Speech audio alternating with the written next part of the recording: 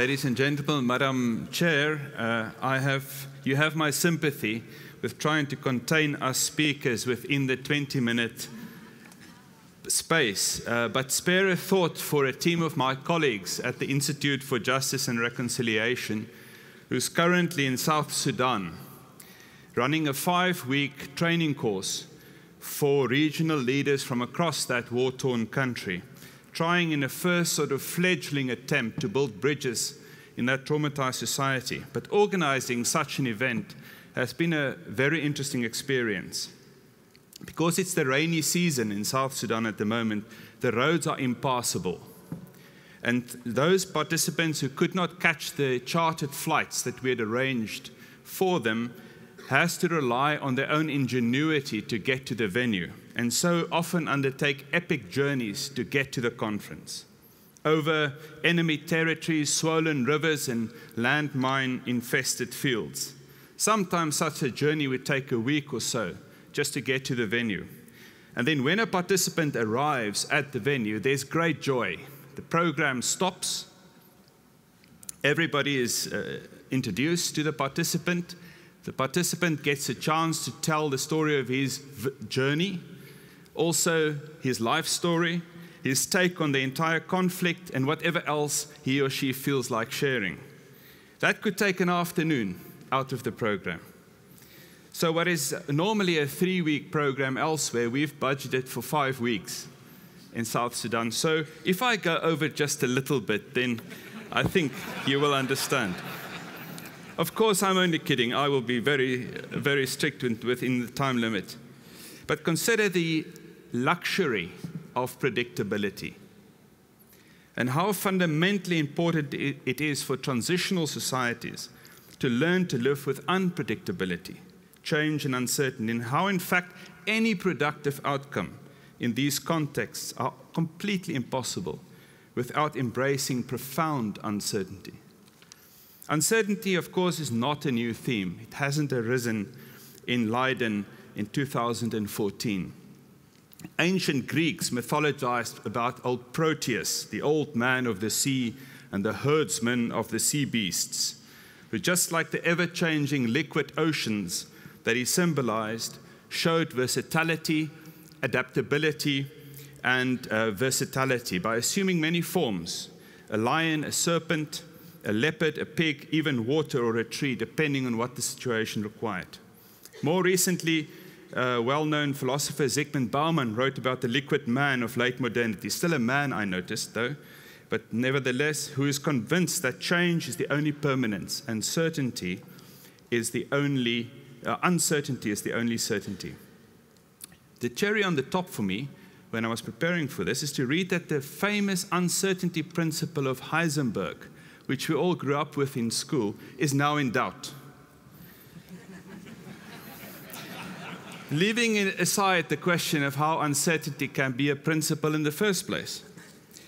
Reflecting on this, the organizers asked me to share a little bit about my own story and that of my country. And thinking of that led me to question, as indeed the speaker at last night's speaker dinner pointed out so poignantly, the link between 2 words in English: security and certainty. I would assume that security does not equate certainty, nor does uncertainty equate chaos and confusion. Although there is something like an unproductive, paralyzing, isolating form of uncertainty, hiding in your room from what seems overwhelming chaos out there and not being able to take action, there's also a productive form of uncertainty that widens and deepens both analysis and action in ways that are absolutely essential to secure a future, not only in my country, but in the world. Security, for me, is a good thing.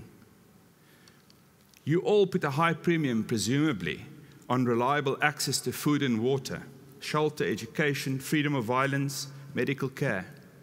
You will all demand the basic right to an ability to influence public life, the public square, and to be protected against intrusions in your private life. You may even demand the right to meaningful labor.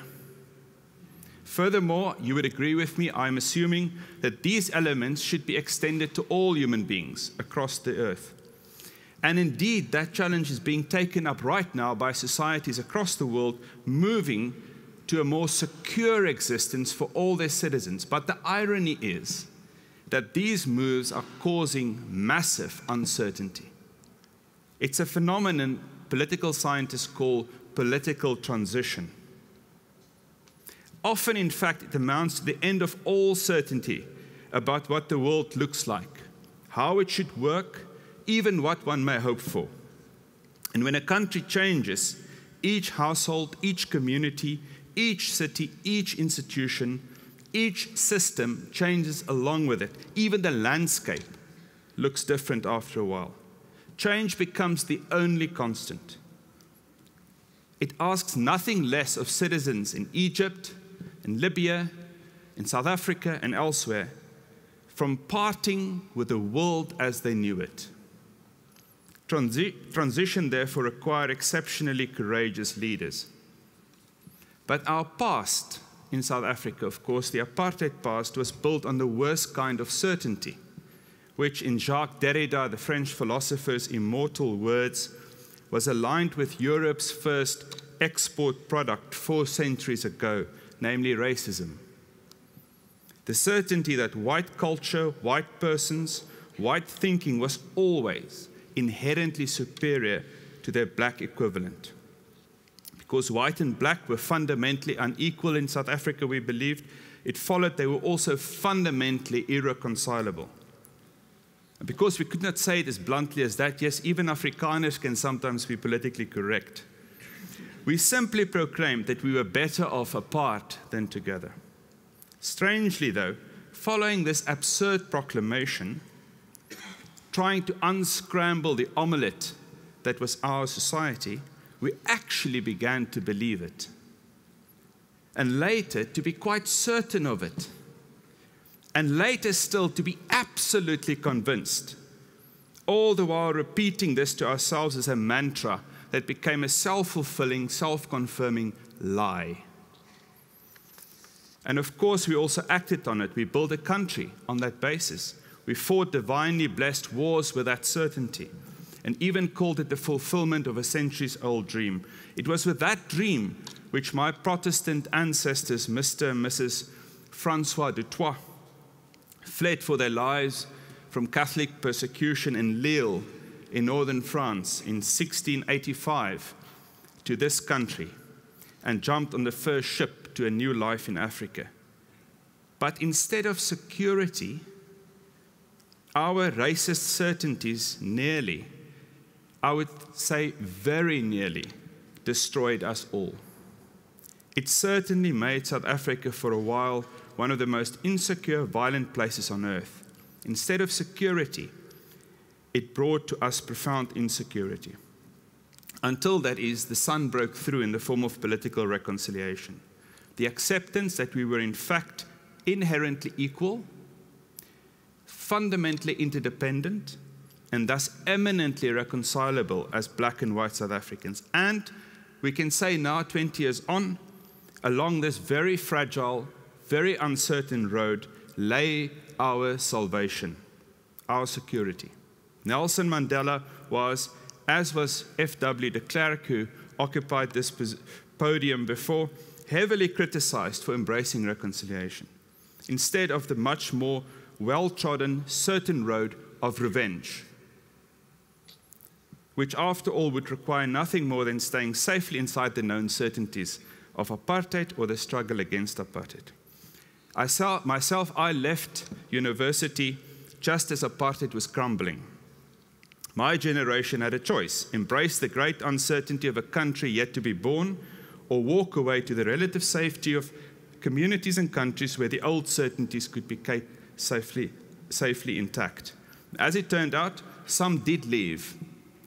Others actually came back, and yet some others, unable to leave or unwilling to reconcile, got stuck and migrated inwardly to the land, the never-never land of bygone certainties and nostalgic memory, deprived of any real sense of hope or self-worth, I'm not sure hell has much on an existence like that. Yet for those whites who were willing to risk their certainties, reconciliation offered the possibility of redemption and the chance to become African.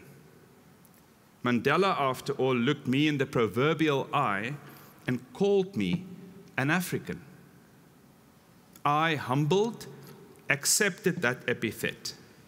The freedom to leave behind the pretension, security, and certainty of being a European in Africa for the brand new, incomplete identity of an African of European descent. That has been Mandela's gift to me. And it's the most precious gift I have ever received. Yet it has been disturbing, unsettling, upending cozy assumptions and intimate friendships I thought I could not live without.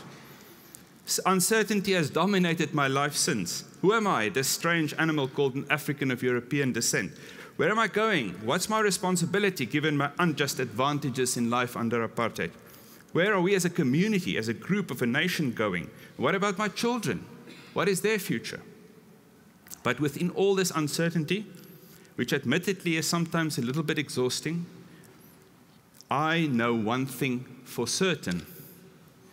My children are infinitely more secure today as a result of a previous generation's willingness to entertain uncertainty than what they would have been had the previous generation stuck to their certainties. And so I propose today to you an embrace of uncertainty and change that we can call a productive uncertainty, to be distinguished also from unproductive certainty, or what one could call intellectual laziness, and which, if history should decide or conspire so, could become exceptionally dangerous. Even if one thinks it's not necessary to think too hard because I'm on a very safe platform. As I'm sure Edward Smith, the captain of the Titanic, would in better retrospect have agreed. Or indeed Ben Sliney, the former US Federal Aviation Administration's National Operations Manager, whose first day in his position was September 11, 2001. Or Ben Bernanke, who announced in 2004 an era of great economic moderation just around the corner. Indeed, as Nassim Taleb and Mark Blythe warn, don't be a turkey. For 1,000 days, the turkey have every reason to believe and trust the farmer. But on Thanksgiving Day, when trust is arguably at its height, that poor old turkey is proven dramatically wrong. Humans must try to resist the illusion of control. For to maintain the illusion of control, one has to suppress volatility in the name of stability. But this means that analysts trying to predict the future overlook what is called the so-called black swans, the large-scale events outside the norm. And when silent risk accumulates under the surface, when the black swans begin to circle, these systems eventually become fragile and they blow up. To make systems robust, all risks must be constantly kept in the open. To this end, productive uncertainty means not isolating oneself, but to keep a keen interest in the world. To understand risks and opportunities, life from the far side needs to be understood intimately. For risks to become opportunities, we need to learn to work and dream with those who live on the far side. At IJR, my organization, we produce data to find out how ordinary South Africans, indeed Africans across the continent, feel about this project of creating an inclusive society together. We also create platforms for people to come together and engage, who might not otherwise have the opportunity or the inclination to do so. My colleague Kenneth Lekuku said once that the rich, largely white world and the poor, almost exclusively black world still operate as if in separate universes and hardly touch sides. As a result, we really struggle to engage one another, let alone agree. What we need to do, Lokoko said, is create spaces where we can learn to disagree together in a constantly expanding circle of solidarity. Establishing, and this is really the thought I want to talk about for the rest of the few minutes I have at my disposal, and maybe some grace. Establishing ever wider circles of solidarity, like concentric waves caused by a pebble thrown into a pond, is critical to living with productive uncertainty. I say solidarity for a reason.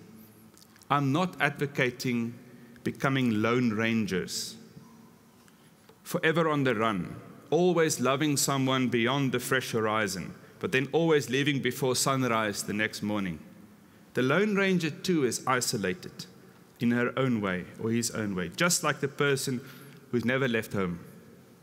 Solidarity indicates that rare ability to cross boundaries, yes, but without betraying former loyalties and relationships. For me, as I saw productive uncertainty work its magic in South Africa, it meant the willingness always to venture out in the unknown. Question and challenge horizons, yes, but importantly, finding others, listening to them carefully, imagining life from their side, and begin to work together towards common goals, whilst resisting the temptation to convert them to my side. With other words, allowing them the freedom to remain other, to disagree. In this way, and by drawing on all the communities in South Africa, we were able to craft a beautiful constitution out of the ashes of apartheid. We were able to open a new chapter in international peacemaking with the Truth and Reconciliation Commission, which was where my organization was born. Conduct the world's largest housing project. Develop Africa's only social welfare system, and one of the best HIV and AIDS programs anywhere in the world. And yet today, South Africa is not paradise at all. One key challenge, for example, is that we've not allowed productive uncertainty in the economic terrain. To bargain really about how much capital do we need to grow and how much can we actually redistribute to the poor. We didn't allow that debate. And instead of institutionalizing this out-of-box problem solving, our leaders now instead seems to be digging themselves into smaller and smaller circles.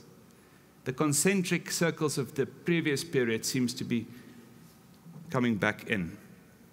Mind you, it strikes me that perhaps it's no coincidence that the EU is short for both European Union and embracing uncertainty. Perhaps you too are a society in profound transition, living in the zone. If one keeps the faith, I believe, produces intelligent, smart, and ethical responses to shared concerns. Ironically, withdrawing into the certainty out of fear for change ultimately breeds confusion. Withdrawal breeds confusion and the inability to see the world for what it is. Embracing uncertainty, by contrast, leads to clarity of thought. Take Nelson Mandela. It was in prison that Nelson Mandela recalled that his hunger for the freedom of his own people became a quest for the freedom of all people, white and black. And I quote, "I knew as well as I knew anything that the oppressor must be liberated just as surely as the oppressed." And perhaps uniquely, as democratically elected president, he was able to preside over the first act in the fulfillment of this dream. From young man to lawyer, to freedom fighter, to prisoner, to president, to international icon, Mandela's personal history coincided with the incremental acknowledgement of ever wider circles of solidarity. From living in the intimacy of his rural home village, to joining a political movement, eventually ending up to be a global icon. Beyond the certainties of his immediate community, Mandela found freedom. He indeed was freed by uncertainty. It was not, though, a headlong rush into the unknown, but a lifetime of careful movement out and upward. His dynamism was rooted in a deeply reflective and thoughtful approach, underscored by 27 years in prison. He was no lone ranger, but he was also no maverick. And yet, his reflections forever pointed him towards the horizon. It allowed for productive uncertainty between his past, his present, and his future, and between his story and that of his compatriots and adversaries alike, to pull him forward, to mold, to polish, and refine his best attributes. Harnessed by the belief in ever-widening solidarity, it produced a leader who could think clearly as a result of embracing uncertainty. And the example of that, which I will conclude with, is that on the eve of the dawning of the new South Africa, the former head of the apartheid army, Constant Viljoen, attempted a mini coup in the backwaters of South Africa, in a remote area. Possibly, we think now, as a trial run for a larger military takeover. I phoned him the other day, General Viljoen. He's now 80, still farming. I asked him, General, is it true what they say, that the next day after your failed coup attempt, President Mandela phoned you up? He said, yes, indeed. I said, what did President Mandela tell you? He says on the phone to me, President Mandela, he was then president in waiting. President Mandela in waiting said to him, General, we cannot beat you militarily, but you cannot kill us all. Sooner or later, white and black people will have to figure out how to live together. Why don't we do it now, before we kill large numbers of one another's communities? That kind of clear thinking, I believe, comes with living with a productive kind of uncertainty that pushes you forward into ever-expanding circles of solidarity. Thank you.